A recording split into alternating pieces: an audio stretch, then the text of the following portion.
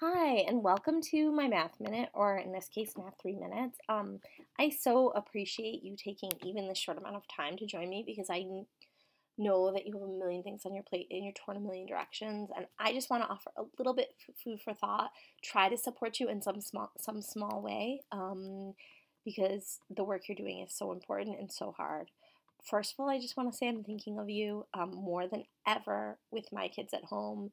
Just seeing the work of teachers across a computer or a phone is just so inspiring, and I appreciate you even trying. It's amazing. Thank you. I quickly want to mention what resources are available. So, KipDCMath.com is now parent facing, not teacher facing. If you want the regular links and calendar for teachers, it's here. Otherwise, parents click here. And what they see is something like this.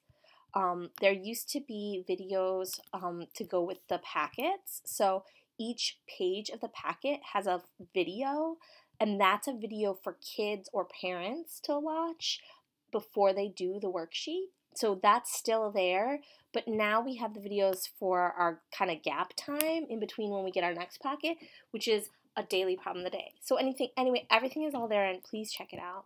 The last thing I just want to think about as food for thought today is to really frame for yourself whether you're doing GP or IP. And this can be on the phone, via text message, or via Zoom or whatever else. The technology doesn't matter.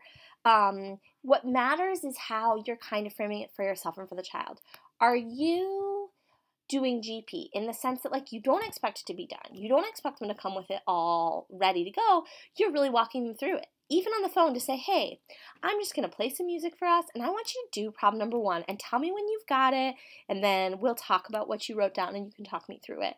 Versus, I expect you to have it all done, and now I'm giving you the feedback at the end kind of thing, right? And I think what I'm hearing is a lot of people are going in this direction and feeling a lot more comfortable. It doesn't matter to me what you do. I certainly don't want to put pressure on you because you're working so hard already, but just to kind of make that distinction in your mind, right? I certainly set it up like an IP, like, hey, do this whole packet and then send me a text message of your work at the end.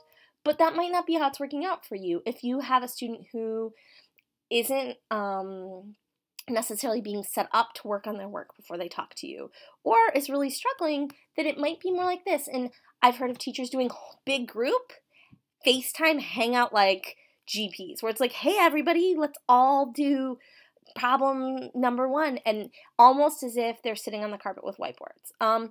So just some food for thought. Once again, thank you so much for the work you're doing, and get in touch if there's anything that I can do to be helpful, please. I really want to be an asset to you.